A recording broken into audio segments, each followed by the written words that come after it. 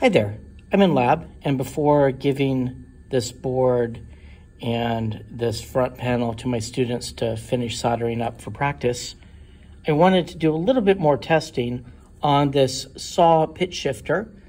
This is a Catgirl Synth circuit by Ken Stone. Right now we're looking at the up output. So the circuit takes a couple of inputs and does something with them to produce an output. But the main thing is I get some sort of output. Let's change one of the inputs to a sine wave. Okay, there's a thing. What about a square wave? Ramp. All right. Let's see, let's trigger that differently. Okay, we'll call that close enough. Now, this is the down output. And you'll notice that it rails out. So I suspect that this is not the desired behavior. The fact that it's slamming all the way from one extreme to the other suggests to me that there's an op-amp somewhere that doesn't have properly operating negative feedback. Whoops, I got that backwards. It's actually the up output that is having problems.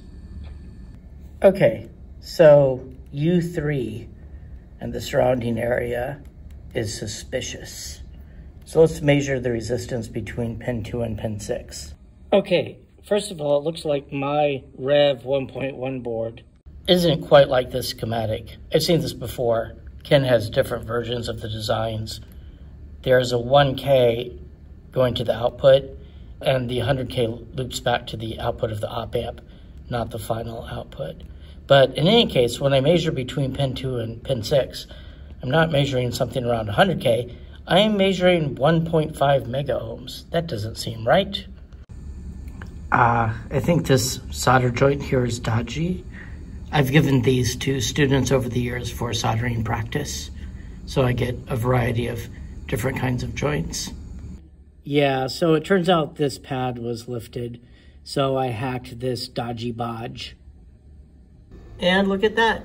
We now have a proper up output. Here's my down output. Okay, I turned down the frequency of one of the inputs. So now I have a blinky LED. There you go.